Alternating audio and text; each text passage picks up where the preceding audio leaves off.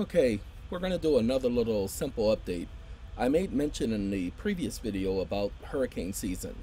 Hurricane season usually goes from June 1st to November 30th. This is today, the 24th of July. The 24th of July? Happy Independence Day times two! 24th of July! Anyway, ladies and gentlemen, this was for 2021, but I do need you all to pay attention. Well, this is 2022 Atlantic season.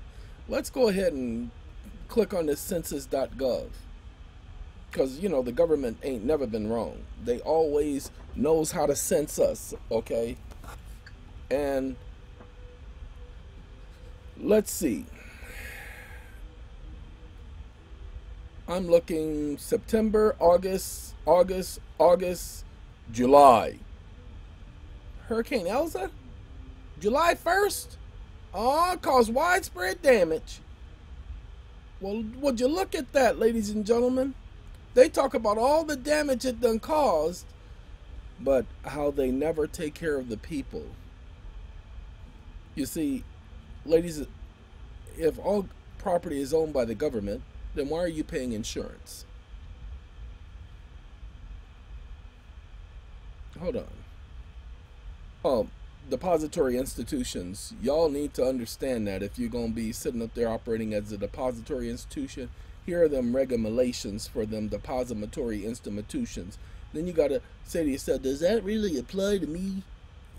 Hey, Homer, does that apply to us?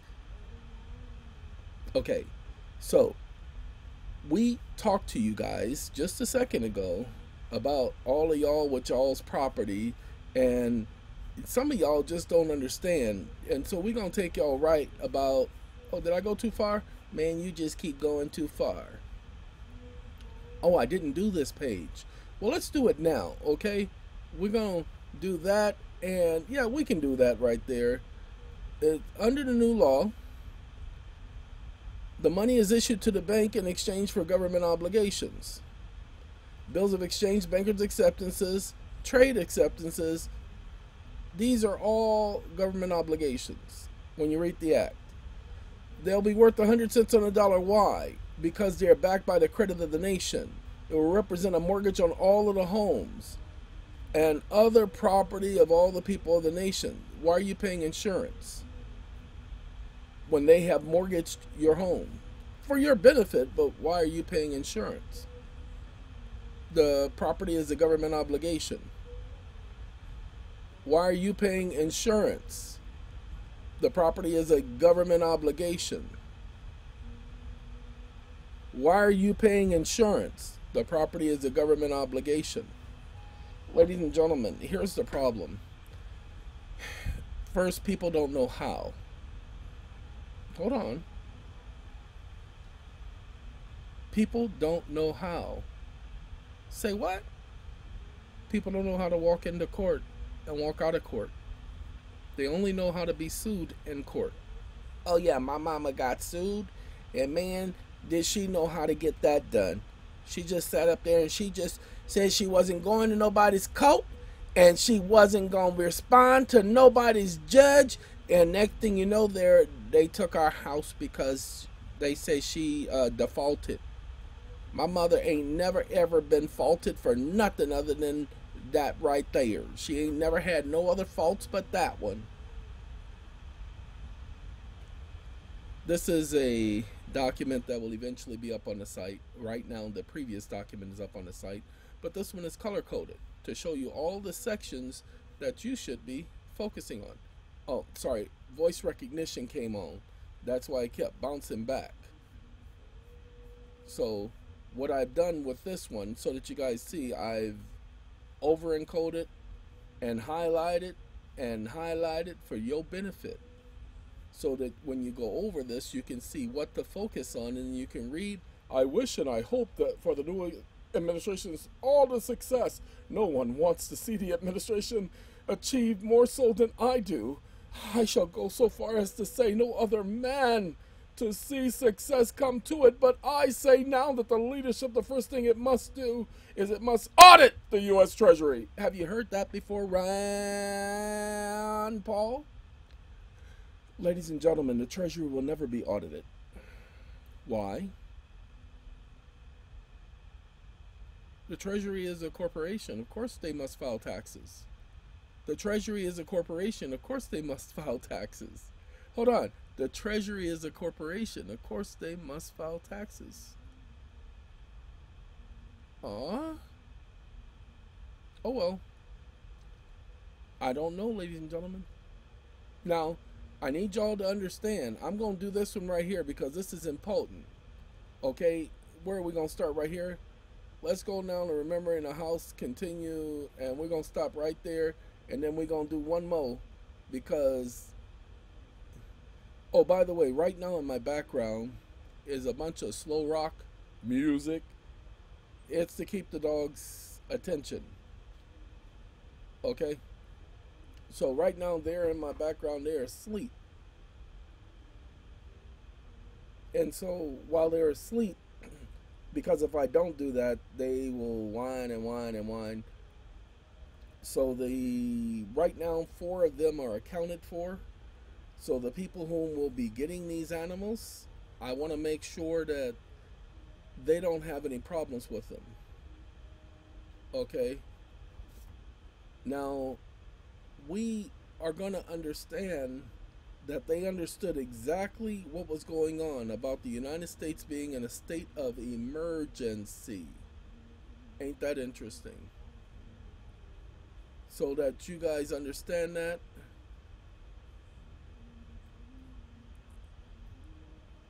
The reason why it's necessary for you to understand, because Mr. Biden just declared a state of emergency here in the United States last week. And there were some people who paid attention, but he declared a state of emergency. What he did not do, ladies and gentlemen, I want y'all to pay attention. He did not declare a national emergency. And it was on purpose that Biden did not use the word national emergency, because they are aware of people like me telling you that national emergency invokes the Trading with the Enemy Act, this act right here.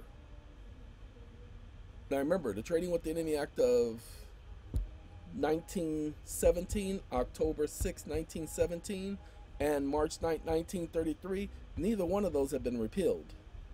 So they're still in effect to this day. So whenever the government declares an emergency, pay attention.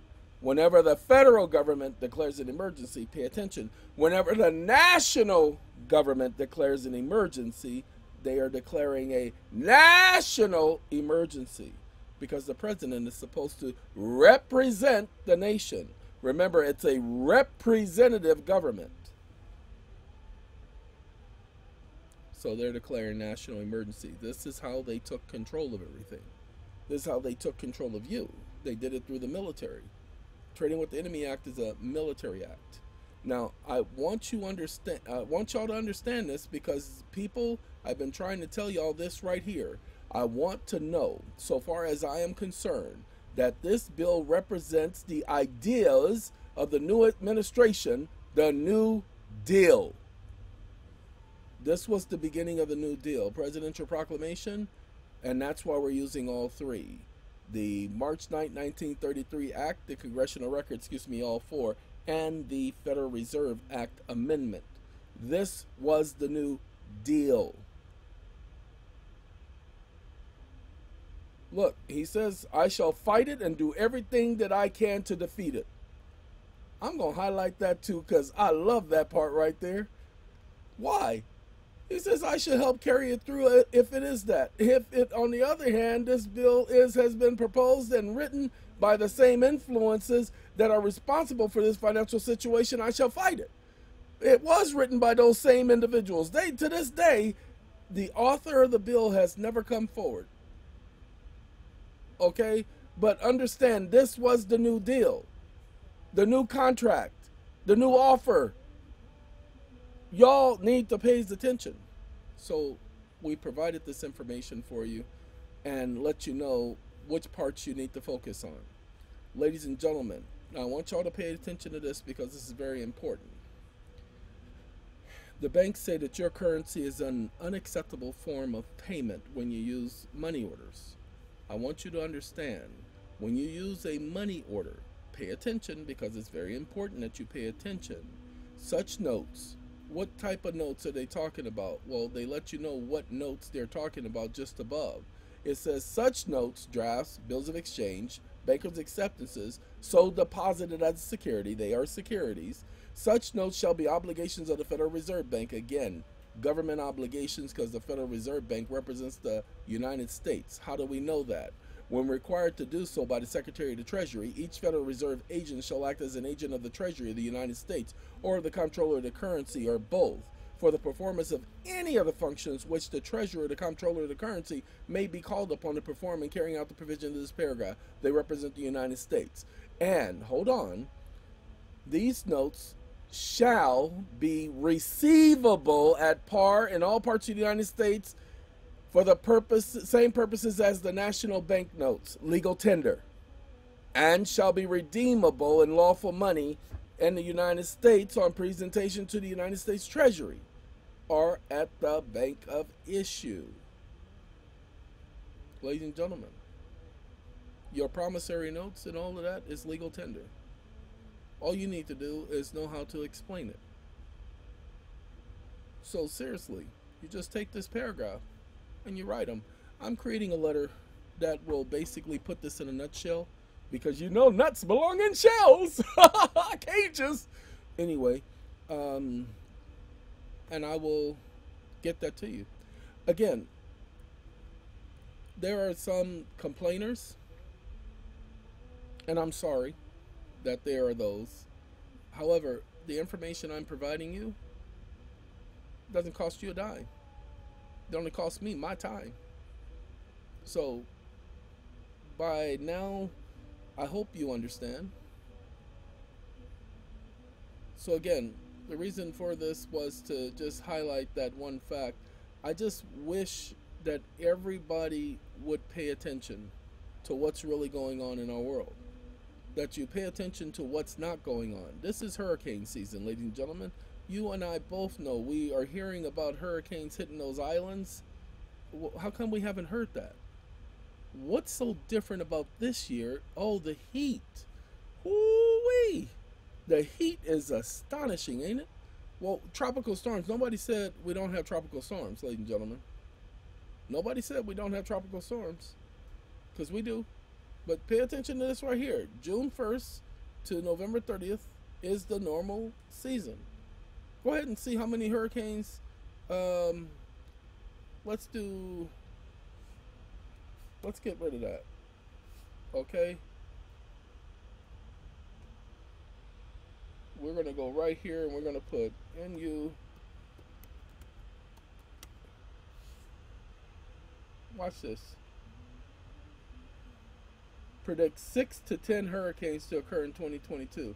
Wait, no, hold on. You know, if you read the other one, it says a higher than normal hurricane season.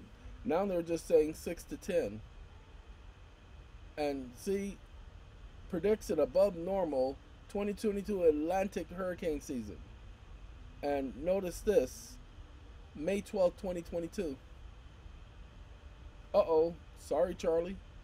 Uh-oh, now it says forecast calls for 14 to 21 named storms with winds of 39 miles per hour or greater. How many named storms do we have yet? Now, these are all early, June 1st, June 8th. 7th consecutive, above average. 7th consecutive. It's just, we haven't heard any hurricanes. I haven't heard of any. I don't watch the news. But I know I'm often watching the weather. Okay? And they're predicting. Because they are not forecasters, they are fortune tellers. That's what they do. Alright, ladies and gentlemen. The dogs, puppies, I've found that they sleep roughly about 20 hours a day. And so what I did in my living room, I created a little pen for them. It's a fence that I had that's a pliable fence, so I bent the fence in half. It's a 4-foot fence. I made it about 3 feet tall because they can't climb out of it, and I anchored it with some jacks. They're like trailer jacks. They're 8,000 pound capacity jacks, so they're pretty heavy. And so I anchored it so that they can't lift it up or move it. And they're here in the living room with me, so I'll get to keep a better eye. I was using my storage closet for them, and I ain't gonna be doing that no more because I got tired of having to get up and go check and get back down and come back in the living room and back and forth, back and forth, back and forth. But when I cleared out the storage closet, I took everything and put it in the living room, and I didn't have any room to move around in this living room because everything that was in that closet was all over the place. It's still all over my bedroom. So what did I have to do?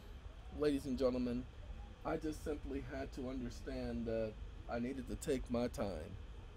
Because as Mariah says, love takes time. Well, she didn't say it exactly like that, but y'all know what I'm trying to say.